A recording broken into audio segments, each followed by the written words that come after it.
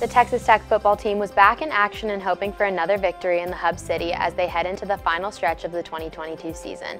Coming up, we'll have the details on the Red Raiders showdown with Kansas. The Veterans Day was celebrated throughout the United States last Friday, and Texas Tech was no exception. Find out how the campus hosted several events to bring attention to the service and sacrifice made by those in the armed forces.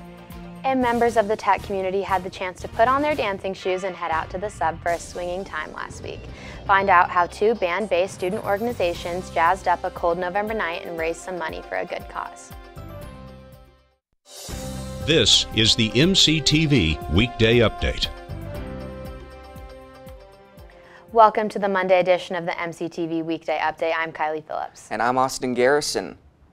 The Texas Tech football team returned to Jones AT&T Stadium over the weekend in hopes of securing a win in front of a home crowd. But the team also had other motives as they continued to work towards the bowl eligibility. On Saturday night, the Red Raiders took on the Kansas Jayhawks in a chilly showdown here in the Hub City. The biggest question of the night was answered on the opening drive as Tyler Shuck started as quarterback for Texas Tech. Shuck went on to throw for 246 yards on 20 completions, along with the 76 yards on the ground. Shuck also threw for a touchdown and ran one himself. Shuck's 76 rushing yards contributed to a total of 246 yards on the ground for the Red Raiders. In total, Tech had 4 different players with more than 50 rushing yards, including Sir Roderick Thompson, Cameron Valdez, Tosh Brooks, and Donovan Smith. The change in offensive strategy was a big part of the Red Raiders' success on Saturday as they went on to win against the Jayhawks 42-28. The victory improves the Red Raiders' record to 3-4 in conference and 5-5 overall. Tech is now just 1 win away from bowl eligibility, an accomplishment some people didn't think would be possible in head coach Joey McGuire's first season. Tech has 2 games left on the schedule, including what would be their best chances at victory this weekend on the road. The Red Raiders will head north to take on the Iowa State Cyclones in Ames. The Cyclones have had a down year, winning only 1 conference game this season. Even though Iowa State hasn't been as good as hoped this year, the Cyclones have lost by 1 touchdown or less in all but 2 games. Tech versus Iowa State is scheduled for 6 p.m. this Saturday with TV coverage on FS1. Saturday's matchup with Kansas was also this year's Celebrate America game at the Jones. The annual celebration honors the many people who have served in the United States Armed Forces. But one day earlier, the Texas Tech campus also took time to honor America's finest during several Veterans Day events. On Friday afternoon, Texas Tech held a groundbreaking at Memorial Circle to mark the beginning of construction of 2 new projects. A Veterans Tribute Walk and a Wall of Honor will be 2 new additions to the existing fountains in the middle of Memorial Circle. During the ceremony, leaders from the Texas Tech University system, along with several veterans, addressed the crowd about the importance of the new additions. The construction will add a brick walkway on the east side of the fountains that will include the names of members of the Tech community who served in the military. The Wall of Honor will include bronze plaques on the inside of the fountains featuring 10 honorees who were killed in action or were distinguished on the battlefield. Friday's ceremony concluded with a ceremonial groundbreaking, along with the signing of the silver-plated shovel to commemorate the occasion. Construction on the project is expected to start by early spring.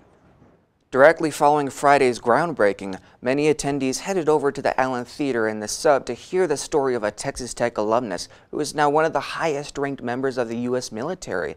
Air Force General C.Q. Brown Jr. sat down with President Lawrence Skovanec on a stage Friday to talk about his time from graduating at Texas Tech to becoming Chief of Staff for the U.S. Air Force. As Chief of Staff, Brown is responsible for the organization, training, and equipping of more than 680,000 active duty, Guard, Reserve, and civilian forces around the world. Brown graduated from Texas Tech in 1984 and was part of the Air Force ROTC program. Brown then went on to serve in the military various roles over the past 38 years. Along with military honors, Brown was named a Texas Tech Distinguished Alumnus in 2012, and Friday's visit was the first time Brown had returned to campus since being named Air Force Chief of Staff in 2020. Last week's special event was held in observation of Veterans Day, but it was also the final event scheduled for the 2022 Rawls College of Business Diversity Symposium. With the Thanksgiving break just over a week away, many campus groups are hosting their final events of the semester. And last week, 2 student organizations finished off their fall calendar with a chance for the tech community to dance the night away. Kappa Kappa Psi and Tau Beta Sigma hosted a swing dance in the sub ballroom last Friday night. The event featured a night of dancing, jazz music, and even a raffle to win prizes. Friday's swing dance started off with dance lessons at 6:30 p.m., followed by the full dance at 7. Tickets for the event were $5 for students, faculty, and veterans, and $10 for general entry, with all proceeds benefiting the Cancer Blows organization. But group members also say that the event helps raise awareness of their organization. So this is one of our main public events for the year, but we have several social events and recruitment events throughout the fall semester to get people excited about Kappa Kappa Psi. Kappa Kappa Psi and Tau Beta Sigma are both honorary service and leadership organizations for college and university band programs around the country. The groups here on campus include students in the Tech School of Music, and each organization has been a part of the tech community for more than 80 years. The first full weekend of fall conditions finally made its way to the South Plains over the last 3 days, capped off by the first freeze of fall. Temperatures dropped to 32 degrees at the official reporting station at the airport for the first time at 8:32 on Friday night. Friday night's freeze was only the beginning of a frigid weekend, with lows falling into the 20s each night and highs staying below 60. So will the colder conditions stick around as the countdown to the Thanksgiving holiday begins? Let's take a look at the MCTV forecast. The MCTV tower cam is showing a mix of sunshine and clouds today, but the clouds have been moving through quickly due to a return of high winds. Wind speeds have been staying steady around the 20 to 30 mile per hour mark, and that has led to the wind chill staying at or below freezing throughout the day. Highs have already climbed into the 40s this afternoon, but it won't get much warmer, but the clouds should clear out around sunset.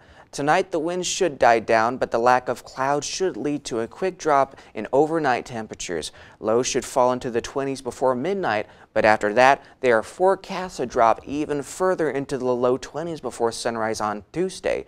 The plunge in temperatures will lead to a very cold start tomorrow, with temps expected to stay in the mild 30s until mid-morning. Tomorrow's chilly start means another cold afternoon here on campus.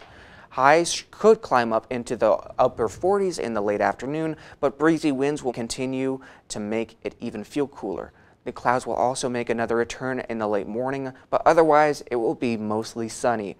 Sub-freezing lows will continue into Tuesday night, but temperatures should only drop into the upper 20s. The increase in temps will lead to a slightly warmer start to the day on Wednesday, but highs will once again stay below 50. On Thursday, temperatures are expected to top the 50-degree mark, but higher wind speeds will once again make it feel like the 40s. Overnight lows are also expected to decrease throughout the week. Students heading to 8 a.m. classes can expect a sub-freezing commute to class from now through Friday. Looking ahead, freezing morning temperatures won't be the only issue this week, with another drop in highs Friday, but it looks like a slight warm-up may be on the way as we head into Thanksgiving week. As we mentioned earlier, the Texas Tech football team made their way back in the win column over the weekend, overcoming a 2-game losing streak. But another Red Raider team was also in action on Saturday, hoping to end a skid that had already reached 7 losses. Texas Tech volleyball headed to Ames, Iowa on Saturday afternoon to take on Iowa State. The Red Raiders were hoping to avenge a loss on their home court back in October when the Cyclones beat Tech 3-0. Unfortunately, the Red Raiders didn't have much better luck in the rematch, losing Saturday's game 3-1. Super senior Carrington Jones put up 12 kills on 16 attempts with 2 blocks to lead the team. Senior Kenna Sauer and junior Reese Rhodes each had double-doubles, with Sauer racking up 19 kills and 10 digs, and Rhodes contributing 47 assists and 10 digs. Brooke Canis also added 9 kills to her career total, moving her up to 5th on the list in school history with 1,085 kills. But regardless of the team's efforts, Tech still came up short and extended their losing streak to 8. The Red Raiders' next chance to find victory will happen on their home court as they return to the USA on Saturday to face West Virginia. First service set for 1 p.m. and you can watch it on ESPN+. The Texas Tech men's and women's basketball team both had great starts last week, opening up with the season with victory at the United Supermarkets Arena. The action on the hardwood at home continues this week with 3 chances to catch the Red Raiders and Lady Raiders in person before the Thanksgiving break. First up, the men will head back to the USA tonight to meet up with Louisiana Tech. La Tech is led by first-year head coach Talvin Hester. Hester spent last season as an assistant coach for the Red Raiders, helping lead Texas Tech to an appearance in the Sweet 16. Tonight's matchup sets up an interesting storyline, with Hester taking on his former team and previous boss, Mark Adams. Texas Tech versus Louisiana Tech is scheduled for a 7 p.m. start tonight. If you can't make it out to the arena, you can also catch all the action on ESPN+. Once the men finish up tonight, the women will take over the home court with back-to-back action on Tuesday and Wednesday. Tomorrow, the Lady Raiders will meet up with the Jackson State Tigers at 7 p.m.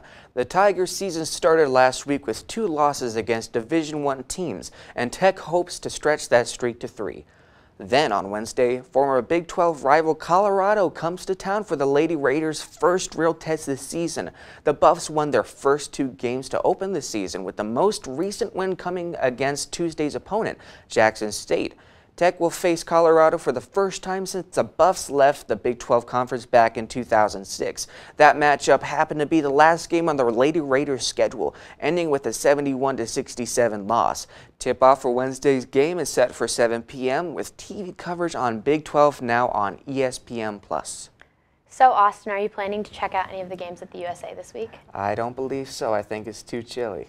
How about you? I'm planning on going to tonight's game. Oh, that's incredible. I hope you have fun. Thank you. That's all for today's edition of the MCTV Weekday Update. Thanks so much for joining us, and be sure to check ttuhub.net every day for more news. We'll see you on Thursday.